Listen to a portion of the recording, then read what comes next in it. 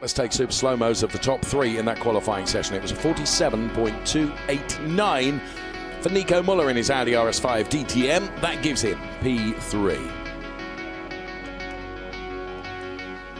For Robert Wickens, a 47.256. You can almost not imagine what a 4/1000ths margin is, but that is the margin between P2 and P1. So it's Robert Wickens on P2, but the lap time of 47.252 belongs to Tom Blomqvist in the M4 DTM. He has done the job and finds himself on pole position. Blomqvist, Wickens, Müller, Spengler, Ekstrom, Auer, Martin, Rockenfeller, Glock, and Rennie Rast rounding out the top 10 in qualifying.